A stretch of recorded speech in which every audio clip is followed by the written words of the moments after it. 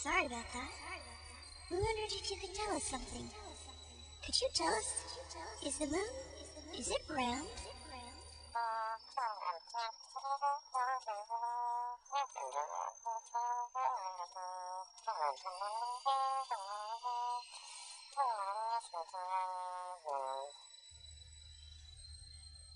Hey, thanks. You've been lots of help.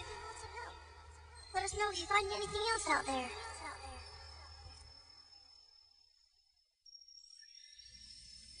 You probably already know that the Earth is spherical, which is another word for round, only it's three-dimensional.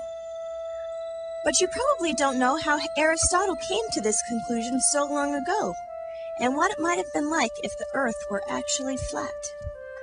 Some people think that Christopher Columbus's voyage in 1492 proved that the Earth was round.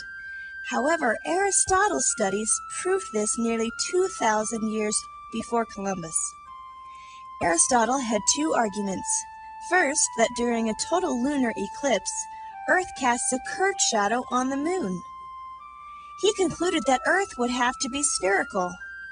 Second, the fact that a person who traveled north or south would be able to see new stars that hadn't been visible before.